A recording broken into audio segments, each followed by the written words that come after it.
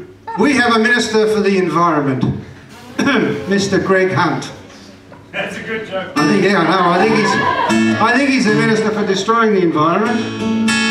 Anyway, one of the things he's really keen on doing is seeing if he can absolutely ravage one of the world's most amazing natural wonders, and that's the Great Barrier Reef. And he's doing all sorts of stuff which involves dredging and sort of the world's biggest coal mine and all sorts of nasties. And no matter how many times it seems to get knocked on the head, it gets reborn. And it's still going on.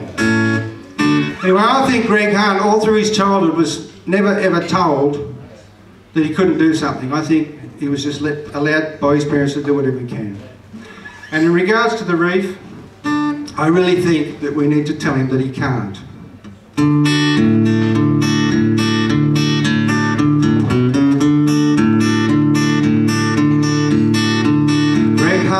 Greg Hunt, you can't. The world looks on in disbelief as you not so great our barrier reef. You're giving Gina and Clive oral help to vandalise our coral. Greg Hunt, you can't.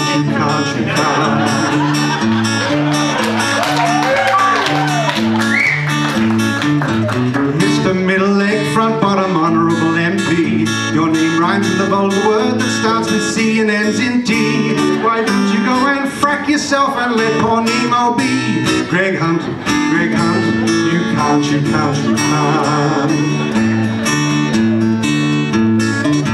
Greg, what made you sell us out and inflict this awful toll? Is it the company that you're keeping when the company's goal is coal? It's really no surprise you're always close to an arsehole. Greg Hunt, you can't.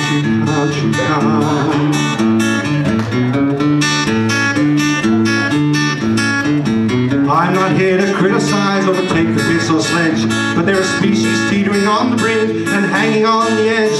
So forgive me when I tell you where to stick your fucking dredge. Greg Hunt, you can't. Greg Hunt, you can't.